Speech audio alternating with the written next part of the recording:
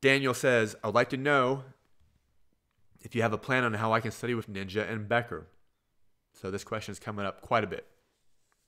I have Becker for regulation, but I feel like some of the explanations they are giving are confusing. I would like to try another course, so this monthly plan would be fantastic. I'm just afraid that it would confuse me more than it would help.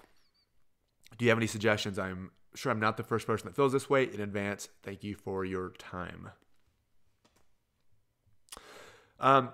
So the Ninja materials are what I call course agnostic. So if you use Roger CPA review, he's big on mnemonics. Ninja doesn't use mnemonics. You can use Ninja with Roger just fine. You can use Ninja with Becker, Jaeger, Sargent, Wiley, whatever. Use it with any course, Lime.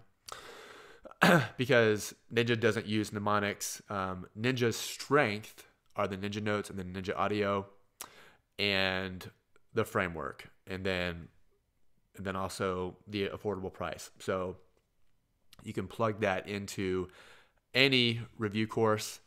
And now you said that the Becker explanations are confusing.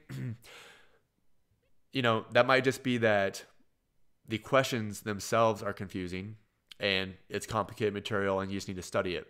But if you want to, people say that when they listen to the Ninja audio before watching their main course lectures, it helps them to understand it better. So you might try that.